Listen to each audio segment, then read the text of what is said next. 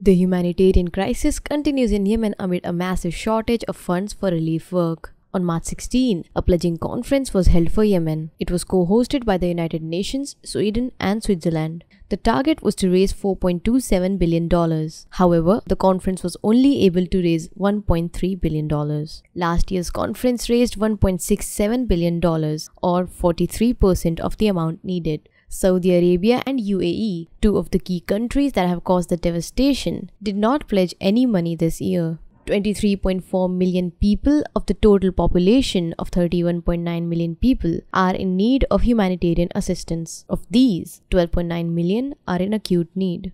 What are the origins of the war? The war in Yemen began in 2014 when the Ansar Allah, commonly known as the Houthis, seized control of regions in the north and began advancing southwards. The government of Abdrabbu Mansur Hadi, backed by the Gulf monarchies and Western powers, faced several defeats, and in 2015, the Houthis captured the capital Sana'a. Hadi fled the country. This marked a key moment in the war as Saudi-led coalition entered on his side. The Saudis justified their attack, claiming that the Houthis, which represent Yemen's Zaidi Shia Muslim minority, were proxies of Iran. The coalition received logistical and intelligence support from the US, UK, and France. Saudi Arabia imposed a blockade in 2015, due to which aid couldn't effectively reach the population. In addition, Saudi Arabia also imposed economic sanctions on Yemen, contributing to the deepening humanitarian crisis. Over the years, it conducted thousands of raids, in which civilians have suffered heavily. This sustained assault has had a catastrophic impact.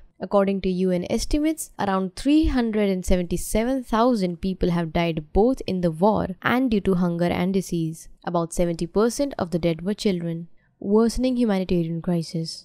According to the World Food Programme, the number of people who need food aid rose to 17.4 million over the last year and is expected to touch 19 million people by later this year. The situation has been dire for many years now. Towards the end of 2017, Save the Children said that 50,000 children had died in the country that year. The next year, the organization estimated that 85,000 children under the age of 5 alone may have died of hunger and disease since April 2015. In 2018, humanitarian organizations reported a 25% rise in severe hunger, with nearly 8.4 million people on the verge of starvation. In 2020, UN organizations were predicting that 3.2 million people would face high levels of acute food insecurity by the end of the year. The current state of Yemen. In March 2022, the UN agency heads said that today, more than 17.4 million Yemenis are food insecure. 1.6 million are expected to fall into emergency levels of hunger in the coming months, taking the total of those with emergency needs to 7.3 million by the end of the year.